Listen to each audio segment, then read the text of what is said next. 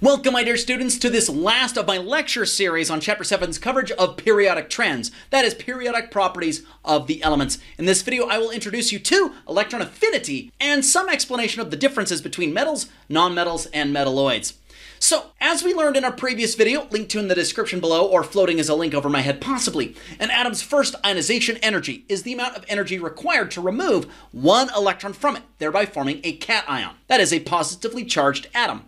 For example, the first ionization energy of solid carbon atoms is summarized in this chemical equation. You can see here that the positive delta E means that energy must be put into this system in order to extract an electron as a product away from a neutral carbon atom and thereby form a carbocation. This process then is endothermic. Now, most atoms can also gain electrons to become anions. The energy change of adding an electron to an atom, as opposed to taking one away, is called that atom's electron affinity. For most elements, energy is actually given off when an electron is added. For example, adding an electron to a sulfur atom gives off energy as summarized in this chemical equation. The negative delta E here means that energy is given off or expelled to the surroundings during this process. Thus, this process is exothermic. Now, generally speaking, the more badly an element wants electrons, the more negative or energetically favorable its electron affinity will be. We'll now leave this subject and move on to discussing the general differences between metals, nonmetals, and metalloids. Now, as a quick reminder, this periodic table is colorized to show you which elements are metals, which ones are nonmetals, and which ones are metalloids. As you can see, most of the elements are metals. The nonmetals are the red colorized ones up here, as well as hydrogen, and the metalloids are a very small number of elements that traverse the two. So what properties do metals have? Well, metals are shiny, malleable, and ductile. Ductile means they can be drawn into wire, and they conduct heat and electricity.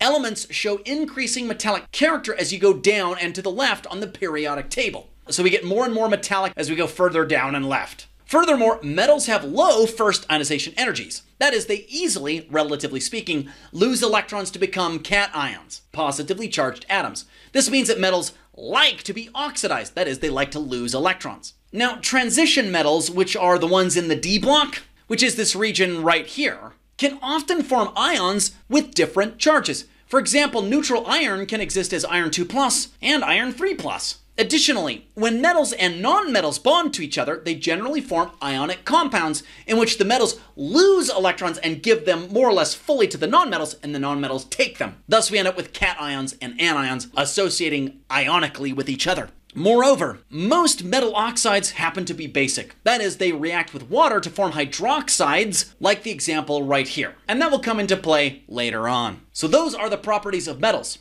Now, what of nonmetals?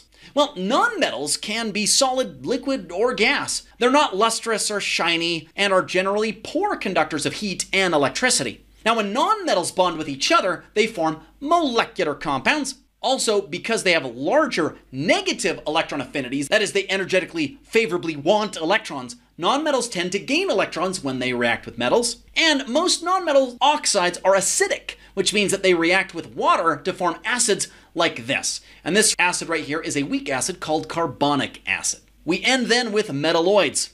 So metalloids, of course, which are this small sliver of elements shown right here in green, have properties that are in between those of metals and nonmetals. For example, silicon looks shiny like a metal, but it is not malleable. So it can't be pounded into a plate or drawn into wire. It actually kind of crumbles, more like a nonmetal. And according to our text, several metals, such as silicon, are electrical semiconductors. That is, they are half conductors. They aren't superconductive or super non-conductive, they're somewhere in the middle, and are the principal elements used in integrated circuits and computer chips. One of the reasons metalloids can be used for integrated circuits is that their electrical conductivity is somewhere in the middle, that is intermediate between that of metals and nonmetals. Very pure silicon is an electrical insulator. That means that it doesn't conduct electricity at all, but its conductivity can be dramatically increased with the addition of specific impurities called dopants. This modification provides a mechanism for controlling electrical conductivity. So that ends our coverage of metals, metalloids, and non-metally metals. Metal